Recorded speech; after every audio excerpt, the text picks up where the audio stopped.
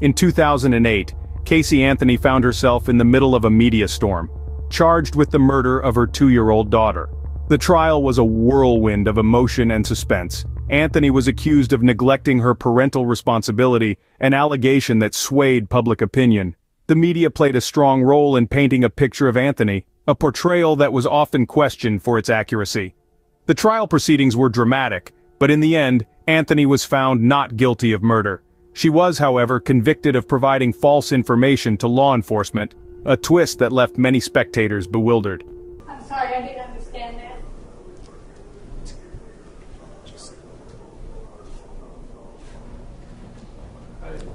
I think he's saying he would like the defendant to testify under oath to verify the information, if I understand correctly. That's not what I was just... Defendant's not going to testify under oath for you. Ms. Franklin. Sir, if you want to repeat your question, I'm not sure I got it.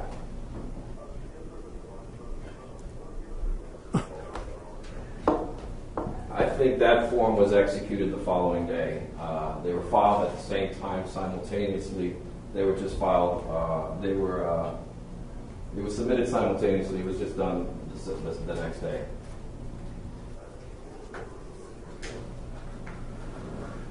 Haven't we done this? I think we covered that, sir.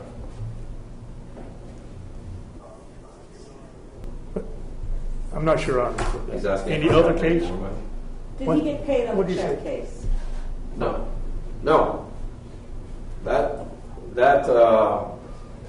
No. What else, sir? Let me just interject. She didn't delineate what was spent for what, but she testified that 100% of it went toward costs. Investigators, transcripts, travel. Anything else, counsel? the itemization, I don't know, Judge. Okay. I may have them submit that separately. They don't exactly know. I think maybe a breakdown is necessary. But any other questions that you have, counsel? If you want to submit any further argument, we just have some communication problems here. If you want to submit anything to me, just get it to me, fax it to me by the end of business tomorrow, and I'll consider it. I guess I'm just going to defer ruling. Any other argument by anybody here? Let me just you can wrap up if you'd like. May I sit down, sir? Yeah, absolutely, Mr. Mason. Your Honor, there is no challenge to the evidence that this defendant is indigent now, or acknowledged she is indigent now. There is no money anywhere, the record is clear about that, to pay for any future defense for her. Those are undisputed facts. Listen, I'm going to enter an order here of some kind. I'll rule specifically after everybody else submits, whatever they want to submit by tomorrow. What about rates and caps are associated with this? The Ninth Circuit has a schedule, also generally for experts. We try and get somebody here in Florida before we go out of state. What do you say about that? Yes. And specifically,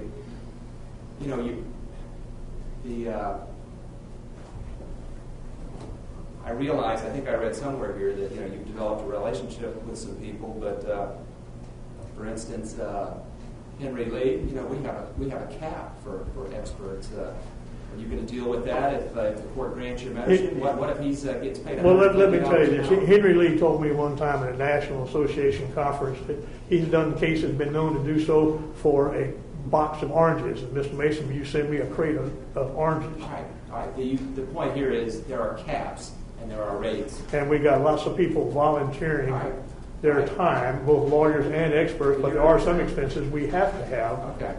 In order to give her due process. You get the court's point. You can't just Yes, have somebody billing us and saying this is what we want. There are rates and caps.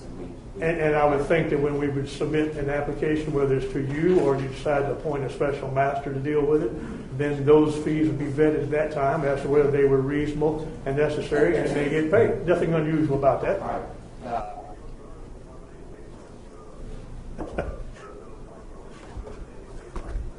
Thank you. Anything else from the staff?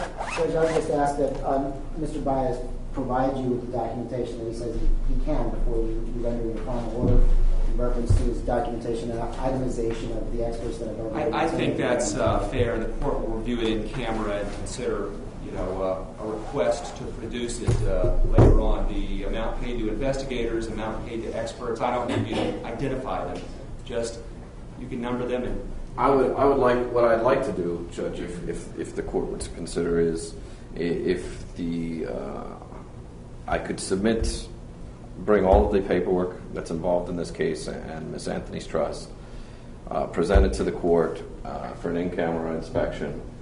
I have no objection to the state being present. Any questions that want to be asked? Actually, no, I do actually object to the state. Any questions that the court has, I certainly can answer as well. I don't know what more would clear things up. I think this is really, I want to be as clear and forthright with the court, and if there's any issues, I certainly want to clear them up so that the court has a full and complete understanding of where every penny went. First of all, do you want to be heard on that regarding whether you can be present? Well, certainly the JAC should have the ability to yeah, the problem is getting the JAC here, and I'll mull that over. So you have, sir, can you hear me? This is my final contact with you. If this gets scheduled, you do have a right to be here and to review what it is that Mr. Baez plans to show me, and we will coordinate that with you. And I would need, I would need a body here, though. I can't read it to you telephonically, though. All right?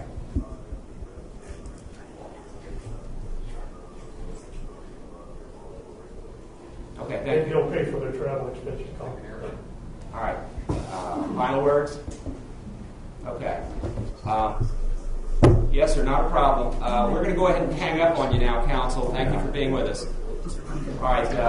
The only other thing is, this didn't involve Jack, so I got mention of supplemental discovery. I filed that this morning based Okay. on the discovery that I had provided to Mr. Baez on Tuesday. This was relative to the investigation that the court unsealed, right, that I believe has been now released by the clerk or my office as a public record. Can we put some mention on that? Why not? Linda, will you come? Thank you. If I join you? And Jeffrey, I'm sorry. No, that's right. Two first names. We have last names, I think. When a jury's here, please. I want to know how you got to say.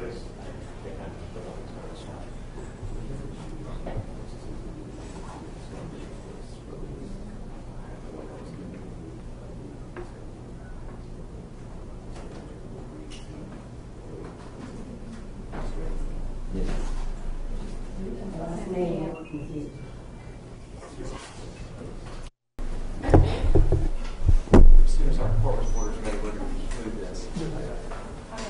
All right, we've had an argument at the bench based on an Ora tennis motion filed by Mr. Baez regarding a notice of provision of supplemental discovery filed by Ms. Drinkberg. And that includes a motion to delay release of some material. The motion has been unsealed. The motion has been made public. However, so that the defense will have an adequate chance to review it and respond to it and ask the court to not release those items if they so choose, I'm going to order the state not to release the items referred to in their motion for at least 5 days. So hold it for at least 5 days, and Mr. Baez, the court's instructing the defense team to file any motion that you want to delay release, forbid release, whatever. And on this, if you're going to do that, we need to make sure that the media is notified so that they have a voice in this. So the court is not saying this will not be released to the public. In fact, I think it probably will be unless you give me a good reason for it to be. But at a bare minimum, you have the right to look this over and let me know how it will be damaging to your client and argue for it. Your Honor, for the record, it should also be clear that we suspect there are privilege matters in there that need to be raised. whether it's attorney-client, work product, or otherwise. You're not. You haven't waived any objections. You haven't reviewed it yet. So everything's on the table. Judge, I think I thought we had 15 days, and then Your Honor said 5. I said 5 days to file a motion. I may give you 115 days after that if I'm in a good mood. I would ask for the 15, Judge, because quite frankly, it's a lot of material to review. In addition to that, we'd like to do some research on the matter. Did you want to be heard on the time frame? Whatever the court feels. I will give you 15 days to review it and file a motion. Again, whatever motion gets filed, you need to make sure we notice Sentinel Media so that they can be heard. All right, we're done. Thank you. Okay.